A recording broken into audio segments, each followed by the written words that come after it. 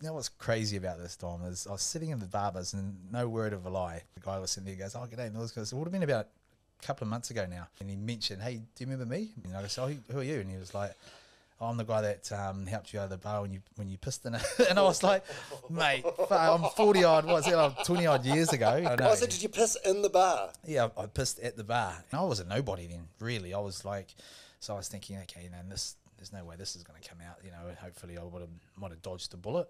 Bought the NZ Herald, and obviously it's folded in half, and I was looking at okay, it's not there, going through or not. I was like, shit, I've missed it. And then as I've closed it and then flipped it over, it's on the front page, and here's my face. Oh, so you went straight to the sports page? Yeah, I was thinking, God. Shit, and mate, it was massive.